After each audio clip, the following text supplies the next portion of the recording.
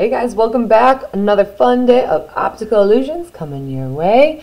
Before we get started with our next practice of op art, we're going to learn a little bit more about the history of op art.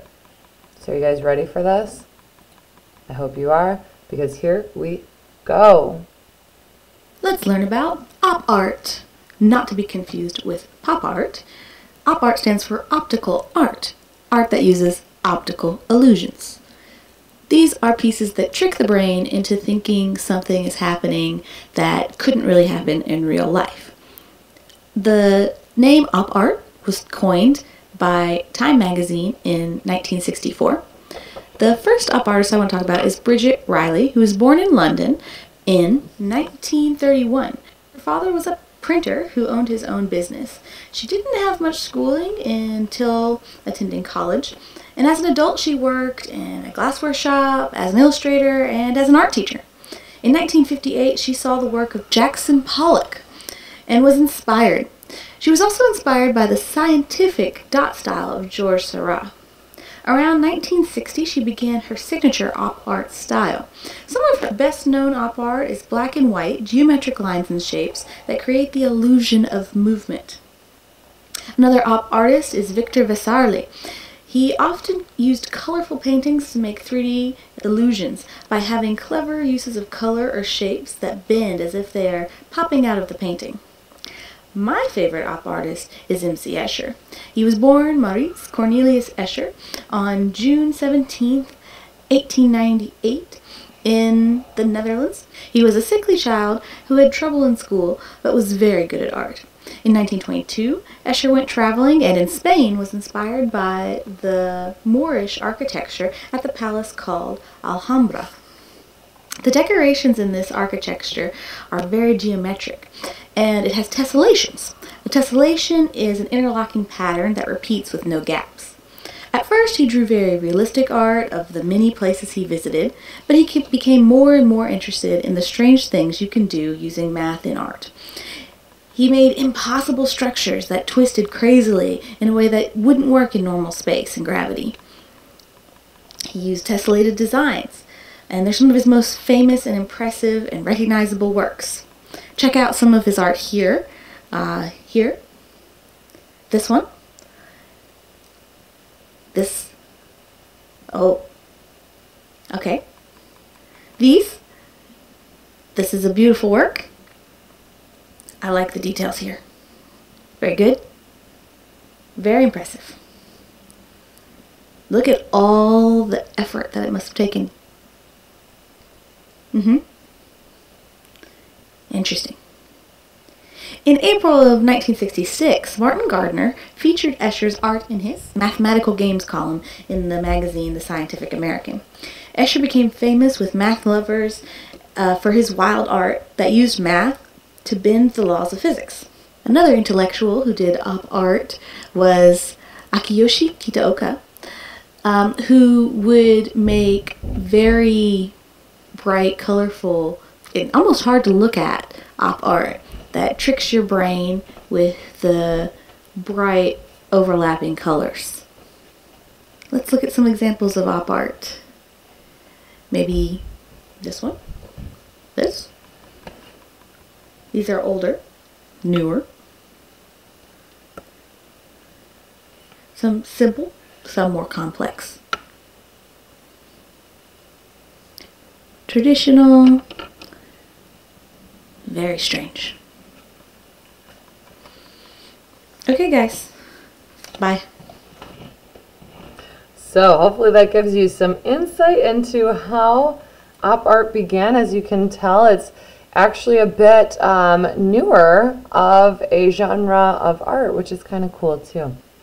Anyway, for today, we are going to be creating a different form of op art than we've been doing so far. We've got the Penrose triangle, some different geometric shapes, but now we're going to be making a spider web. So that's what we're going to be doing next. And depending on how we design the spider web, it can either look like it's bulging out towards us in space, or there's going to be an alternate way we can make it too, where it kind of looks like Ooh, and it's like almost like a wave pool in the design. So I'll show you how to do it either way, and you get to decide what works best for you. So we are going to follow the presentation, and I'm going to kind of flip-flop back and forth between our views so you can see what the presentation is showing us to do, and you can also see my progress as well as we get going here. All right, so if you need to come on into our slides and look at the presentation yourself, you can do that, or feel free to, of course, always rewind and rewatch any parts of this video you'd like to as well.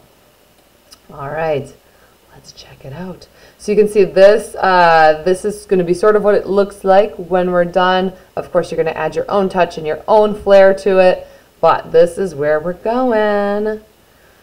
All right, so first things to know is how we place our paper.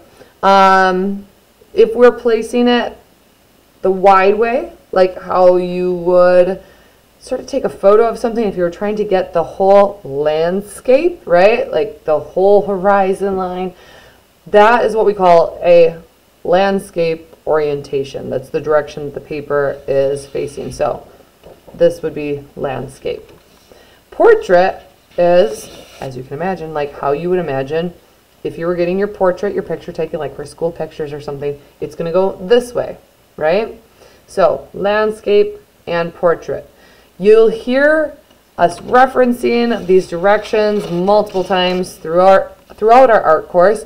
And sometimes it's really important that we have it a certain way versus the other. But in this case, you're going to see that it can be either landscape or portrait for this particular drawing that we're doing today. Because really, for this one, even as you turn it, it'll kind of work in any given direction. So either landscape or portrait starts or works well for this. In the demonstration that you're seeing here, they're going to be doing it landscape. So if that's easier for you, go ahead and start yours off landscape. I'm going to be doing mine in portrait just to kind of show you that it does in fact work either way. All right, here we go. First step, put a dot in the center of your piece of paper, or center-ish. It doesn't have to be perfectly center. Look at this. You guys are already succeeding. Good job. Good job. All right. Next step. Draw a curved line from the dot in the center of the paper all the way out to the outer edge. So that's what it looks like on that piece of paper. Let me transition over. Here's what it looks like on mine. See, I'm doing portrait, but same thing. All right. Next step. Do another line. Notice how this one, the curve goes in the same direction, right? Same direction as that other one. It's not like it's bowing out away. They're kind of both going in the same direction. Almost looks like a shark fin or something, doesn't it? Okay, so continuing on, we're going to do another one. And it doesn't necessarily matter whether you're going on top or to the side or down. You just kind of keep on going. Let's see, we'll put this one, I'm going to have this one go almost directly into the corner, down to my dot. Here's what mine's looking like so far. Ooh, pretty, right? Yeah, let's keep going. Okay, something else to consider. Once you get to that center spot, do you notice how now, at some point, I am going to need to have it where they both bow out like that.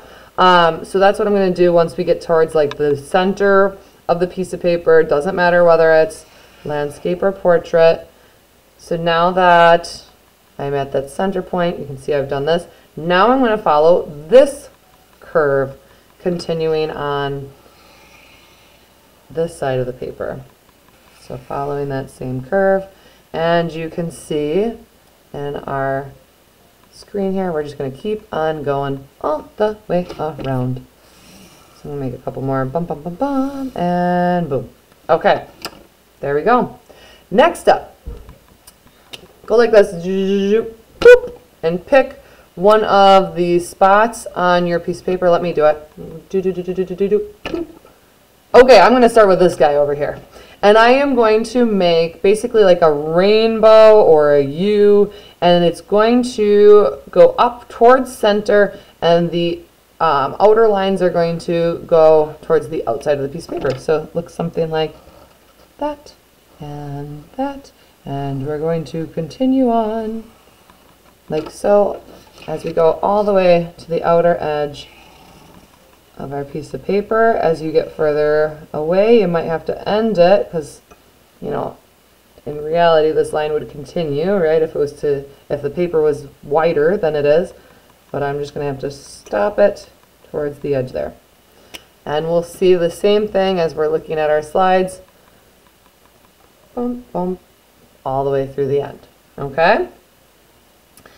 Next thing is going to be to do it on the next one over. Now, I do want to show you that there is an alternate way you could do this. If you want to have it more of that like waviness to it, instead of where each one kind of bumps out towards us, you could go like this. Okay, so see how this one, now my U, the tip of the U kind of goes out towards the edge of the paper, and then the edges of each U come towards center. So you could do that, and that's going to once again give us more of like a la la la la woo effect instead. So I am going to show that, but this is what it would look like once we finish, if we do the first way shown. And I'm going to show you what it looks like the other way. Now, one thing to notice is we want to make sure as we get towards those lines that go from the center dot towards the edge of the paper, we want to make sure that those webbings all connect as it meets those lines. So if you kind of see what that looks like, it meets here. It's not like one is here and then the other one's halfway down. Okay, that's going to help add to our optical illusion, making sure those lines connect. And to make sure we fully understand that, let me just show what I'm talking about here. So as I am thinking about where the next line goes, I'm not going to start it here, right? Because right here doesn't match up with either of these lines. I'm going to start it where this line ends. I'm going to bring it there and there. So you can see I'm doing the wavy, like woo woo, wave cool way of doing this. There we go. And this one might go off the paper a little bit, but then it's going to come back here. Notice how it goes from like smaller and it gets wider. Like there's more space in between as I get closer to the edge. Now this one I'm going to want to flip-flap the other way. And zoom, zoom. Yes, I do always make noises as I create artwork. It's very fun. Alright, so continuing on, I'll do another one just so you can kind of get a feel for what this method, if you choose to go this alternate route, what that will look like. So you can see how it's kind of like, whoa, whoa. If that makes you sick, maybe this is not a good option for you. But you get to choose for yourself. Okay, so I could continue in that fashion, or if I wanted to do the original, I can continue in this fashion. So you can see this one is where it all goes out, but I still want to make sure that I'm starting those lines at the same spot where it left off. Now that one I might not be able to do. In fact, I might just only see a little bit of that there and not see the edges on that guy. And now when we get to this point, we gotta be careful because it needs to match boop, boop, both sides. So pay attention to that. Here we go. This goes to that one. This guy down here is going to go to that one. Whoop, and this one we don't really see where it is, so sometimes it goes off the page, and that's okay. All right, there we go. We've got our finished spider web.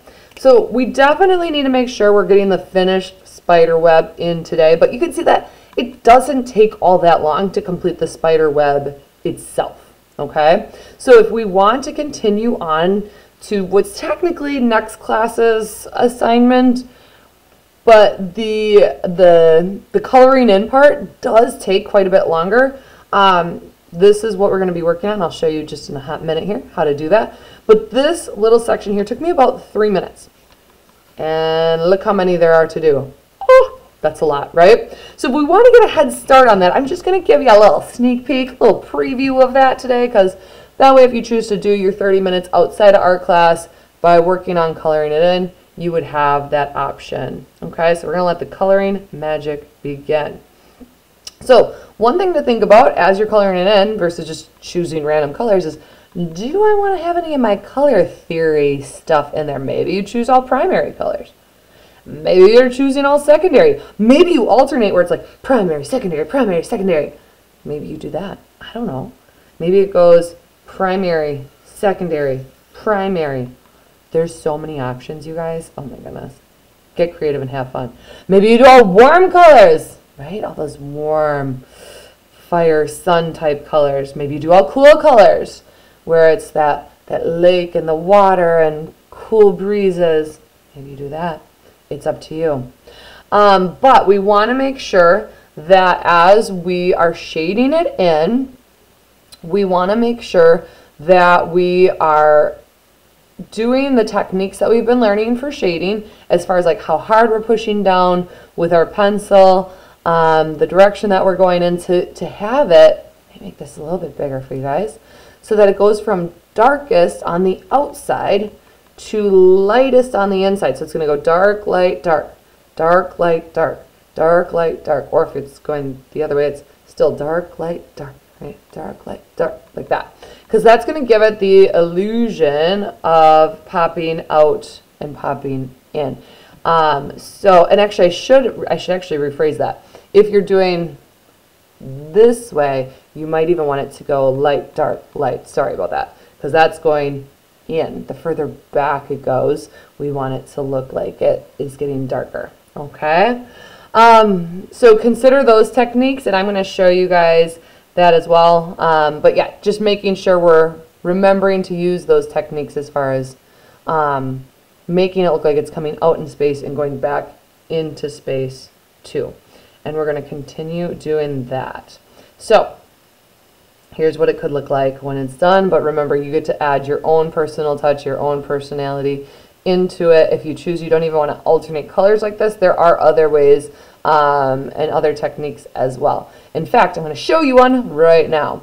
So I am choosing warm colors for this strip here, and I'm actually going to do it almost as if it's a color gradient within it. So I'm going to go from, let's see, where did I put those? Here we go.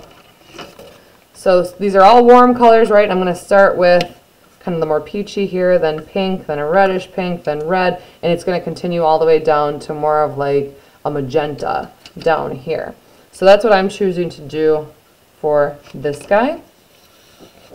Remember, pencil technique and pencil holding matters, and it can help with how it looks. So I like to hold my pencil like this, especially when I'm doing the lighter layers, and I hold it out back here because there's less pressure when I'm holding my pencil like this and I have it flipped here. So sometimes I'll hold my pencil like that, but usually I hold it like this. We're getting more surface area by holding it this way than if I had held it like how we write our name. Okay, so holding my pencil just like that. And here we go. I'm going to color this little guy in here. I'm going to give it all that first base layer of super duper light. Remember, as you're doing this, we're kind of thinking this is a building process, right? Never would I ever expect to get it looking exactly how I want it to look by just putting one layer on there. I'm going to have to do multiple layers. So it might even be hard to see on the camera there, but I've got my lightest layer down. I'm going to move my hand closer towards the tip of the pencil. It's going to automatically cause me to put more pressure on the pencil. And I'm going to start towards those outer edges where I know I want it to be darker. And start working with that. And on this edge too. Don't be afraid to turn your paper, you guys.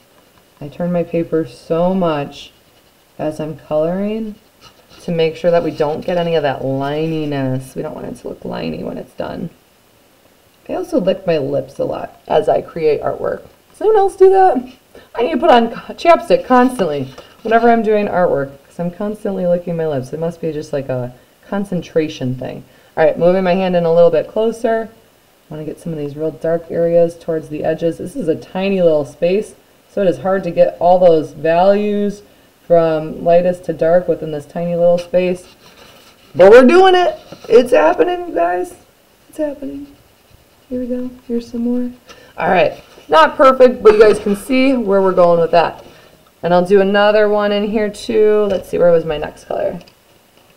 Was this one, I think? Yeah, that looks right. So once again, holding my pencil farther back and giving it that lightest shade first. And to prevent lininess, I am going to give her a little turn. I like to almost, it's almost like making an X's, one way, one the other way. There we go. So we've got that lightest layer in. Bring it down. Get a little closer. And start adding some of those darker values towards the edges. Like so. And closer yet, get towards those edges even more. I'm going really quickly. You guys feel free to take your time. But we do have a lot to get through, I suppose. So I guess don't take too much time. But definitely, you know, feel free to take a little more time than what I'm doing here. And I'm going to switch it because now I'm going to be pushing down a lot of pressure. So now you can see I'm actually holding it more like how when I would write my name. And sometimes when I push it a lot of pressure, I feel like I can do that a little bit better with my pencil flipped in this direction. Play around, experiment with that, and see what works best for you. As artists, we all have different techniques that work well for us. But you can start to see how by doing this, I'm getting that illusion of it coming whoop, out towards us in space. So the more something comes towards us in space, the lighter it gets, the further back it goes into space, the darker it gets. So always keep that concept in your mind as you are creating and coloring this in. So once again, technically this portion of it we'll be reintroducing and reminding you of tomorrow, the coloring part. But if you want to get that head start on it today, because this is going to take a lot longer than just creating the spider web, you go right ahead and do that. You get a head start on that portion. Not a problem. I am so excited to see how these come along. We'll see you next time.